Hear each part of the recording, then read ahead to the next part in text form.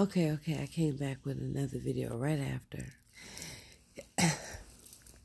Because another thing I'm grateful for. Hey, my loves. Hey, my loves. Just a quick message. Keep your childlike wonder. If you're tuned in and you are vibrationally, energetically, intuitively guided to my channel, and this is especially the first video you're hearing or you clicked in, then you have an amazing childlike wonder. Don't lose it. Don't let no one dim it, because that's what your imagination is tied to. And your imagination is also tied to God, the source. Think about children and their imaginations, right? Your imagination is your ticket out of the matrix. Your dreams. Keep dreaming and keep striving for them dreams no matter how far off they feel. Listen, I got dreams too. And you see where I'm residing at the moment. And it's okay though, because I'm being prepared. The important parts of me are being prepared and repaired, actually. Healing is about healing your heart. My heart is being healed. Y'all seen, my heart was broken. Brokenheartedness is a true thing. When your heart is broken, it makes it easy for the demons to come in. It really does. Because you're not thinking clearly and you're in sorrow. And if you don't have the tools and recognize that at that time, if you're not spiritually strong and you're really consciously not aware, you become susceptible to invasion. We all go through it. Depression is demonic. It really is. Long-lasting depression is demonic. I don't think depression is normal. I don't believe it is. I know they try to normalize it, but I don't believe it's normal. Now, do we get sad? Yes, that's the effects of being a human. Because we experience things and we witness things.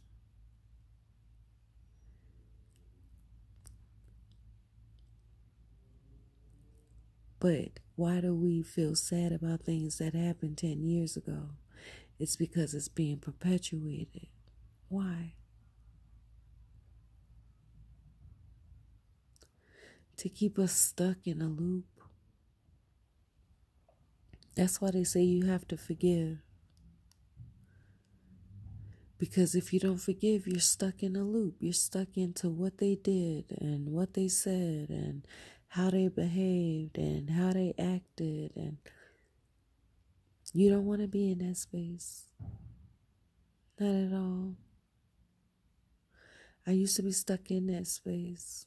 I'm not stuck in that space no more. And when those thoughts try to come, I recognize them for what they are, and what they are not mine, because I don't need them anymore. I don't need those thoughts, because I understand and understand that why those things happen. So when those thoughts come, because I know my own self now, and I know what I know, and I know what I feel, and I know what I've learned, and those thoughts come, they don't last long, because I know they are not mine.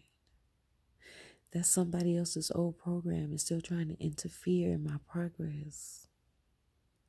And I get it, because it only happens during certain times. And I've gathered that by sitting still and watching myself, not the people around me. I know they be thinking I'm watching them, but really I'm not. I'm watching myself and how I respond and how I feel. And I'm listening to myself. They're just the aftermath of me watching myself.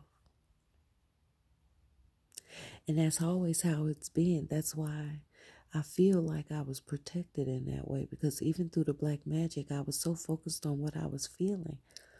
I was still doing and ripping and running and doing it, enjoying life and going through experiences. And then when black magic really hit, it was like I was really paying attention to myself and why am I feeling this way? And I wrote about it, like, what's going on with me? There's something going on. And I read portions of my journal where I felt like I was dying, and I wrote that, like, I feel like I'm dying, I feel like I'm gonna die. I wrote that, and when I wrote that, that made me sad because that's how they wanted me to feel. I wrote that. And it shocked me that I wrote that because I don't remember writing that. And then I had to close that book because I wasn't ready to unpack that. I really wasn't.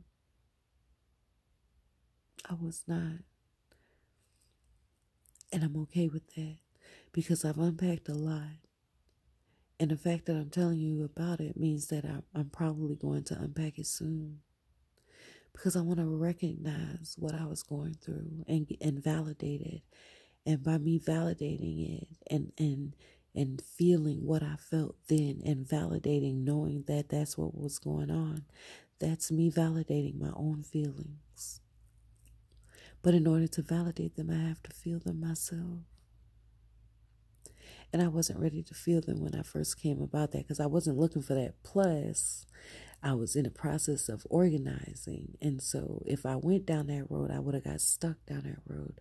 And I wanted to complete doing what I was doing. And I still hadn't complete doing what I was doing, which I will begin to. Yeah, so give yourself compassion and don't lose your childlike wonder, okay? Namaste, Ashe, Mazel Tov.